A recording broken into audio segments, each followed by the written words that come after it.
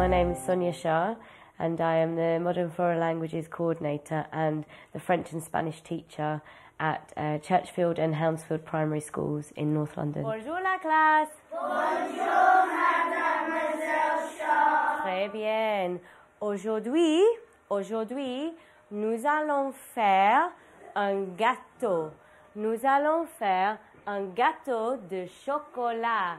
My great lesson idea is to make a no-cook chocolate cake that I've actually found off the internet, and the children are going to analyse the recipe and then they're going to actually make the cake.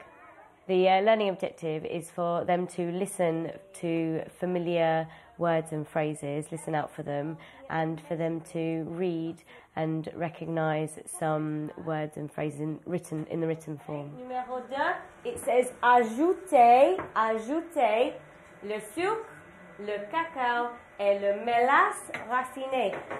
Qu'est-ce que c'est mélasse raciné? The Year 4 children have been learning French for 2 years.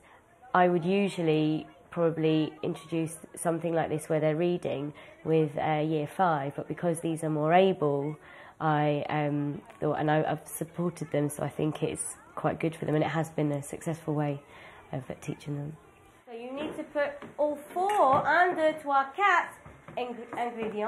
ingredients in that one there, okay? And mélanger bien. Qu'est-ce que c'est mélanger bien? It says number 3, mélanger bien. With this particular exercise, I think that you yourself as a teacher and the children get quite a lot out of it because you're having fun with them, the children are having fun, it's interactive, you're using teaching strategies that are visual, that are auditory, that are kinesthetic. To press it, okay, enfonce it, so that there is no lumps. With this idea, I think there's sort of 3 parts to the lesson. And the first one would be teaching the children the names of the ingredients and the verbs that they'd need for the method to make the cake. Before we start making, we're going to have a look at those verbs again. So we're going to play that game again, where I'm going to say a verb and you're going to show me the action. And so I would use flashcards and lots of actions and gestures and minds. Mélanger. Qu'est-ce que c'est mélanger? Mix. Très bien. Mix. Okay. Mélanger. Mélanger. Très bien. Ajouter. Ajouter.